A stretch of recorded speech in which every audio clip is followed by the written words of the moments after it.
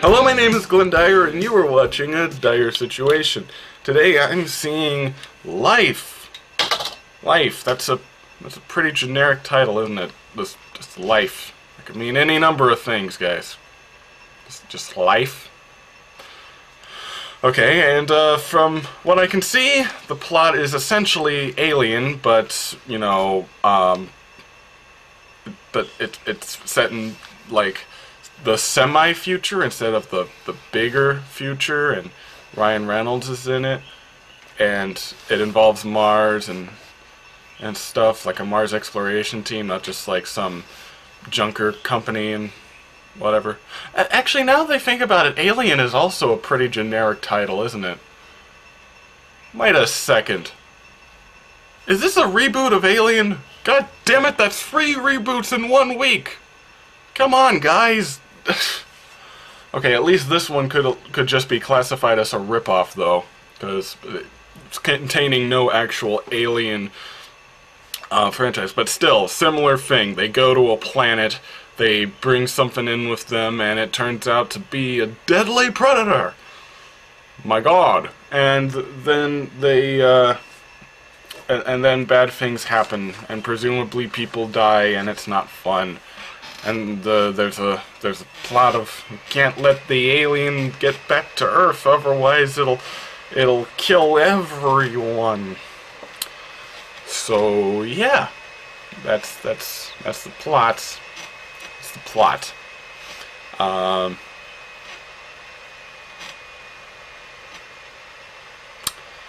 Should be fun.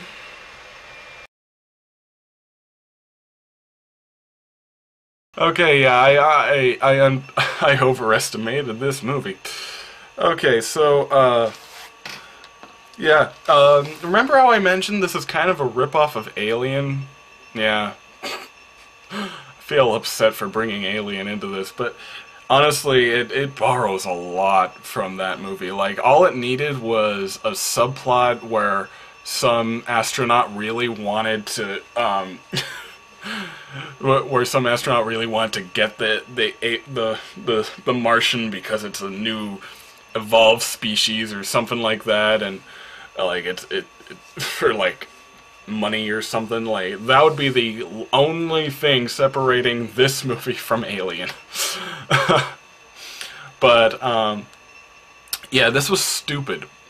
To say it lightly, this was a very dumb action movie, but highly entertaining. And what do I mean by dumb? Well, this takes place on board the International Space Station, right? It's astronauts, people with highly specialized technical knowledge. Scientists, you could say. And this is the movie where where, like, they have this new life form, they don't know how it works, but an accident makes it hibernate for, like, a day, so they do the most logical thing and go at it with a pair of shockers. Like, they go and tase the damn thing to see if it'll move.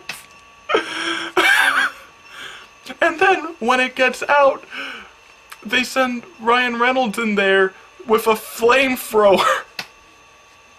I'm not joking, this happens. They have, like, there's like a flamethrower on the wall of the lab for him to burn it. Oh my God, that is so stupid, yet it is so fun. Oh man. But, I mean, I know there is, like, movies I like that are stupid like that, like The Thing. It also has a thing with the flamethrower. Like, why are these people in an Antarctic research station? Why do they have flamethrowers on hand?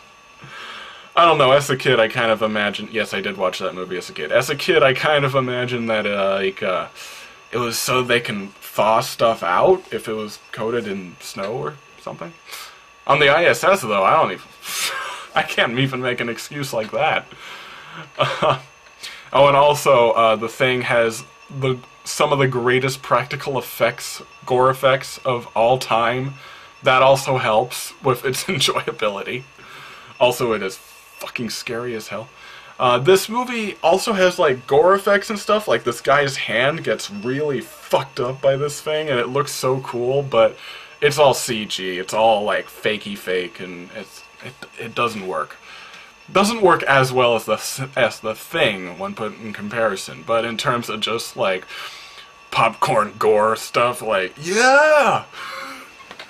Yeah, that's cool. But yeah, a lot of stupidity in this movie. I think I might give like a miniature spoiler thing at the end just to talk about some of the really stupid things that happen in this, but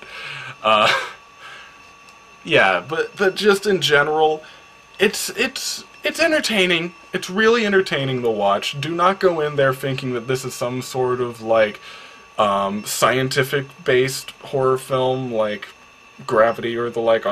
Although Gravity, I think, involved a ghost or something, so maybe not that. But you know, The Martian. Don't go in there expecting The Martian. Go in there expecting people find a monster and it starts killing everyone. Like, so yeah. If that at all interests you, I highly recommend you check it out. I don't think it's necessary for the theaters, though. It was fun, but I think it would be a lot more fun to get it on DVD or something, so you can watch it with your friends and just, like, laugh your ass off at it, because it is so fun and so stupid, and I love it. So anyway, getting to the minor spoiler things. One of the ones that really stuck out to me, this fucking bastard. The guy who was, like, in charge of looking after the monster, right? He's like this guy. I think he's like a paraplegic, like he's lost his legs. Don't know how he got onto the ISS. I think you have to be in like a certain physical condition for that, but whatever. Presumably he has no feeling in his legs. At least I hope so, because otherwise it'll be even worse. But yeah, he's the thing tending to it. He's the guy who gets his hand all fucked up and stuff. And it is in the attempt to rescue him that the creature gets loose in the first place, like gets loose from the room. And he is essentially the reason why everyone died. Like, trying to save his life is the reason why everyone died. And God, this fucking asshole. Midway through the movie, they have sealed off all the entrances and stuff. They're holed up in this one room, and they're thinking of a plan. And he's just sitting there, like, with his hand on his leg, and he's just, like, saying something like, "It's only trying to feed and stuff, and, like, it's part of its nature, it has to kill us," or something like that. And then we reveal this fucking asshole. And then he dies! Like, he just starts dying, and they can't figure out why, and then they realize he has the monster on his leg, and it's draining his blood. So in other words, the bastard was letting it feed off of him, because of some notion that it's just trying to survive. Well, you know what? Your fucking friends and colleagues are also trying to survive, and you are getting them killed. You fucking monster. One of them died saving your life, and you are... pisses me off. And like, as I said, it's kind of hinted his legs are numb, so maybe he wouldn't feel it? Feel that thing, like, fucking devouring his leg? But I would argue he had his hand right on it. He knew. He fucking knew. It's so dumb. See what I mean? There's also another really dumb thing. Basically, in order to contain them, the ground control sends up a ship and starts pushing the ISS into deep orbit in order to keep the monster in there, right? Okay, that makes sense.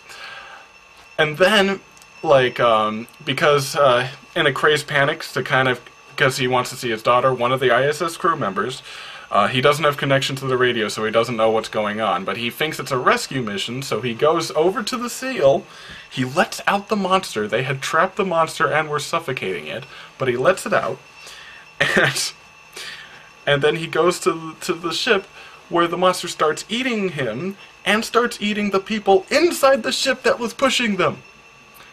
Now let me ask you this. If the plan is to send something up to push them into deep orbit, why were there people on there?